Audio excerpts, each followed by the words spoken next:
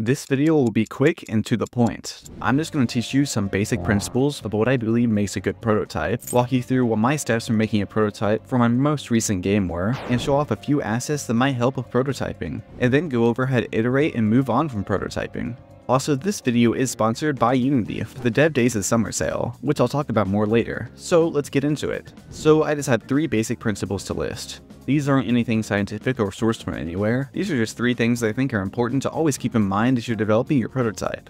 Number 1, write it all down. So for the first one, it's pretty simple. I recommend writing and sketching out everything before you code or draw it. Game design is a process of mixing together a bunch of systems and cycles in order to make something abstract, fun.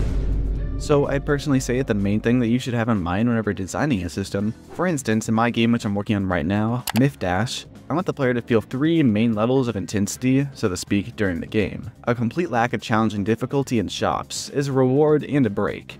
Secondly, a pressure to avoid damage and kill enemies fast in battle scenes. And finally, a fight for your life in the boss fights. So I made systems like having the battle scenes have a combo meter where you have to quickly kill enemies in order to keep it high and make money, and I also balanced the boss to be harder than the normal enemy encounters.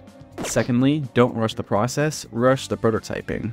So for this one, all I mean is that whenever planning out your game, it's impossible to rush finding the fun. You may find a combination of ideas that are fun right away, or maybe it'll take a dozen different tries of 100 different ideas before you find something that really gets the feeling that you want, but you can't shortcut this. However, early on in development, you can shortcut making the actual game. Use the worst programmer art known to man. Recycle code from other projects, use assets, take shortcuts. All that matters is getting your ideas into reality and figuring out if they kinda work. I will note that if you do this, it's probably a good idea to start a new Unity or whatever game engine that you're using project from scratch whenever you have an idea that works, to give you time to build a good foundation for later development. And third, try weird things, then kill your darlings.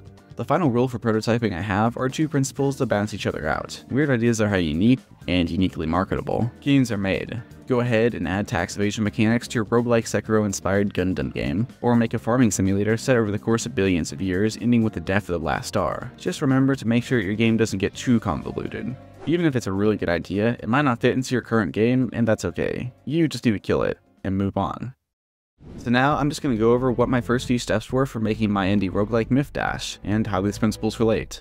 And this prototyping began far before the first day of actual development, as I was thinking about and writing down what sort of game I wanted to make, and what systems I wanted to develop first and foremost. As an indie developer who is doing this more or less as a hobby, I think that it makes sense to think about what you actually enjoy doing in development. I like drawing and animating little goofy enemies, designing interesting items, and for some reason, I really like making frameworks for things like status effects and stats. So I decided to make a roguelike with stacking items, funny little enemies, and a bunch of mythology stuff. I always write down my stuff in a few different ways in a few different places. I use a basic notebook for planning out systems, contents, drawings, and anything else that I want to jot down. And I also use the website Trello to organize my task and overall development plan. And Google Docs is where I log all my development, although that's mostly for my devlogs. Admittedly, I didn't totally follow my second rule, as I put in a decent amount of extra time early on in development to add a bunch of game feel to my game. Screen shakes, impact frames, particles, I put them all in, and I have no regrets. So yeah, I guess the 4th secret rule is to ignore all the previous rules if you really want to.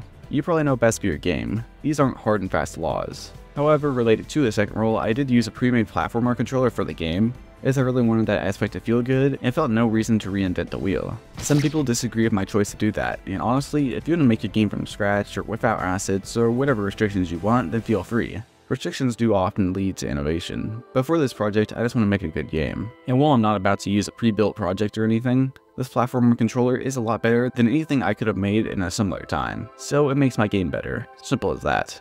Finally, the 3rd rule. Once again, this doesn't apply to my latest game as much as the previous one, simply because I wanted this game to be pretty simple. I just want a good feeling core game loop of battle and a solid roguelike progression structure. But for my previous project, Project Seaborn, which is currently on hold, I was always adding and removing whatever features and ideas I had, as I wanted to make a very unique hybrid between turn-based and action RPGs. For example, I added a combo system inspired by Ultrakill, but ended up removing it, as it kinda overcomplicated the core gameplay. And while I do advocate trying lots of systems in prototyping mode, be careful about how many you choose to keep, and also if you have any ideas for things to add later on in development, then by all means go ahead and try them out. but always be aware of scope creep. You don't want to end up never finishing your game just because you wanted to simulate fish evolution mechanics for a completely optional fishing minigame. Some things are just going to be outside the scope of your game, and especially if you're a one-man team like me, then you should probably limit yourself pretty often. Throughout all stages of prototyping, there is something that you should be always doing: playtesting. You should playtest it yourself, and especially have others playtest it. With each new feature and mechanic, drag one of your friends or enemies in front of a computer and then have them play the game. While online playtesting with written or recorded feedback is good, I personally do like watching someone play the game and gauging their reactions to things in the game, as well as where they get stuck or what bugs they find. Okay, and this video is sponsored by Unity, and the Dev Days of Summer sale is occurring right now. It's running from July 24th, 2024, ending August 21st, 2024. There are hundreds of assets that are discounted for 50% or more, and you can grab them using the link in the description. For this video, I've chosen 10 assets that have been useful for me not only in everyday development, but are especially well suited for prototyping. Starting off with the asset Feel. I use it everywhere. It's my go-to for creating good game feel with screen shake, rumble, sound effects, and more. And it's all packaged together into a great and easy to use toolset. Second up is Behavior Designer. And this is a unique asset that is great for designing boss fights and other AI behaviors. You can easily visualize and modify behaviors for any sort of enemy.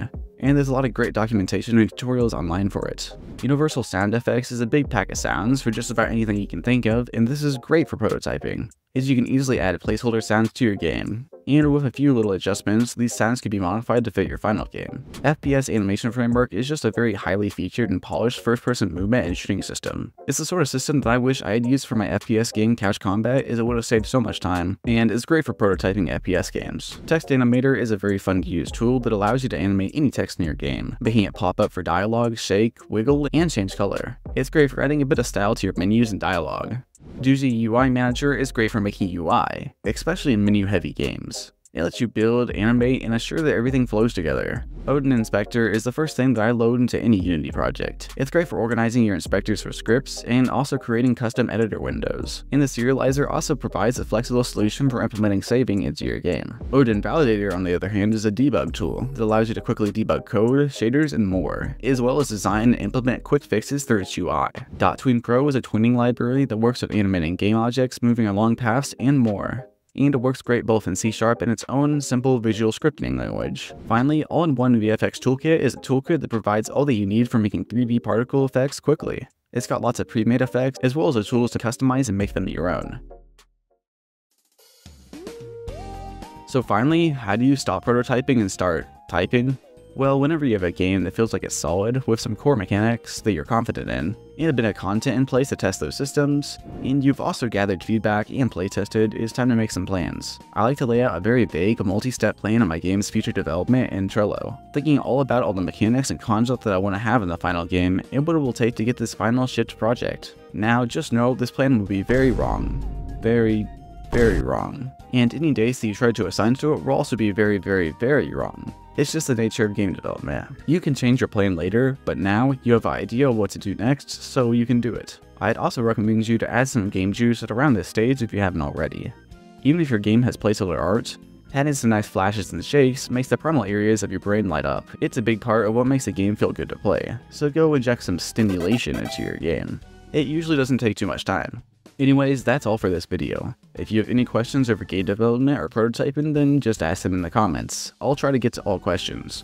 Please subscribe for more game development videos, and check out my devlogs if my games sound interesting. Finally, thanks again to Unity for sponsoring this video, and be sure to use my link in the description to get 50% off hundreds of assets in the Game Devs' Summer Sale, running until August 21st, 2024. Thanks for watching, bye.